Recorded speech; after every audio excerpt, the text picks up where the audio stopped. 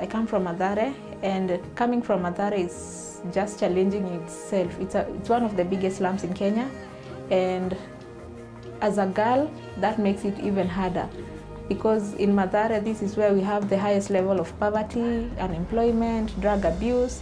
So as a girl, you can imagine the peer pressure, early pregnancy, and so many challenges. Seeing how my parents struggle in order for me to survive, I also tried to do my best.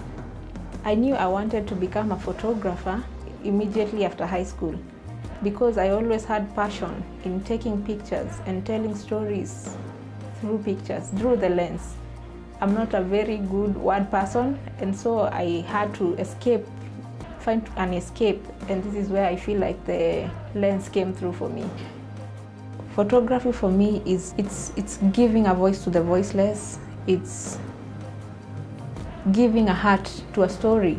It's just building character to those people who are perceived to be useless and worthless. How I got involved in the Canon Miraisha Programme was through the organization that I used to volunteer in, which is Miraisha. They collaborated with the Canon Miraisha, which in turn conducted a workshop in the organization. So as a student, we attended a one-week street photography workshop. After the end of the workshop, I was awarded as the top student. The journey to becoming a photographer has not been that easy. I feel as a girl, you always have to prove yourself twice as hard.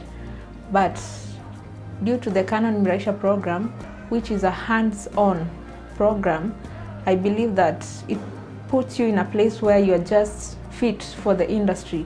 Through the Canon, I've been able to do a bit of documentaries, a little bit of street photography, and the list is endless.